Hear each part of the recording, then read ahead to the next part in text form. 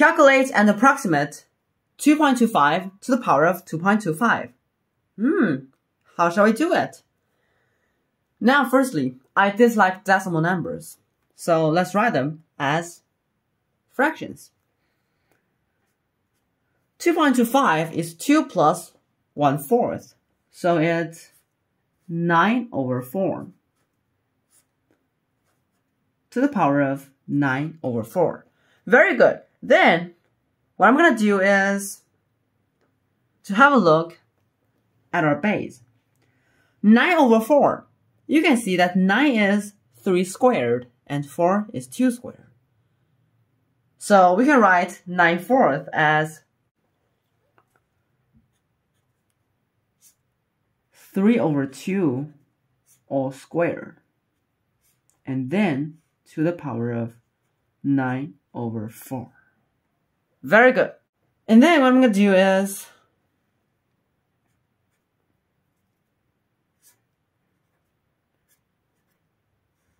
to multiply this 2 and 9/4 together. So it's going to be 3/2 to the power of 9/2. Just remember the formula, a to the power of b, then all to the power of c equals a to the power of b times c. If you can understand this formula, this step is easy. And then, I'm willing to write this 9/2, this exponent, as a sum of an integer and a fraction. It is 4 plus 1/2.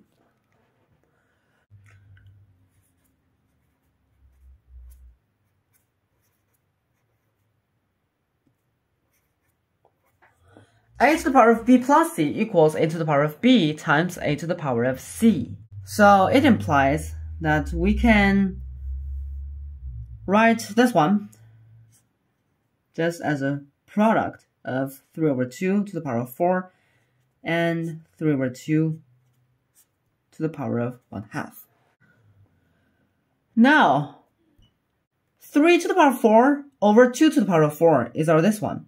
It's 81/16. And then times a number to the power of 1/2 is just the square root of this number, isn't it? So now what I'm going to do is to multiply this one by square root of 2 over square root of 2, which is 1. Because then at least we can get rid of the square roots on the denominator. And it is also called the rationalization of denominators. It is 81 times square root of 3 times square root of 2 is square root of 6. Over 16 times square root of 2 times square root of 2 is 16 times 2 is 32.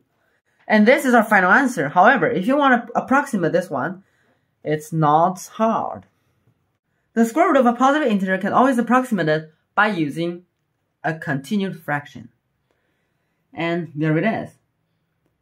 Now, for any positive integer s, we write s as a squared plus b, where a squared is much greater than b,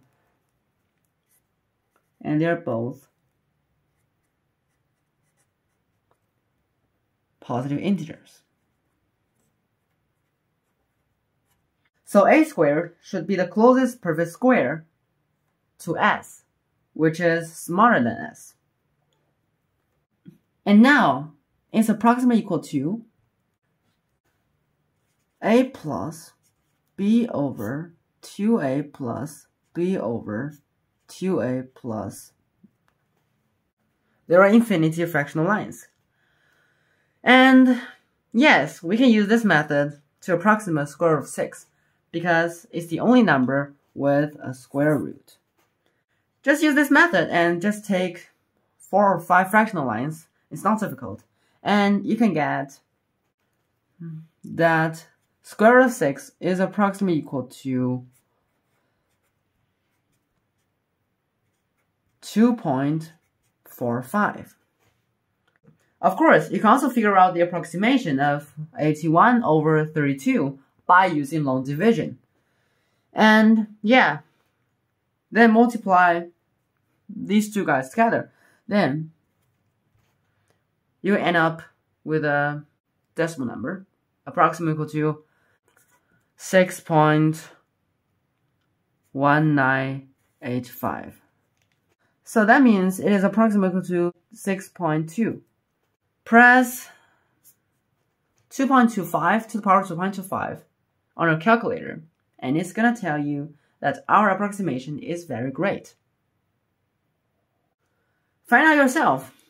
Now, we're finished with this with this easy approximation. Did you get it? Did you get the method? Did you get the trick? Subscribe to me for more wonderful questions, and we'll see you next time. Bye-bye.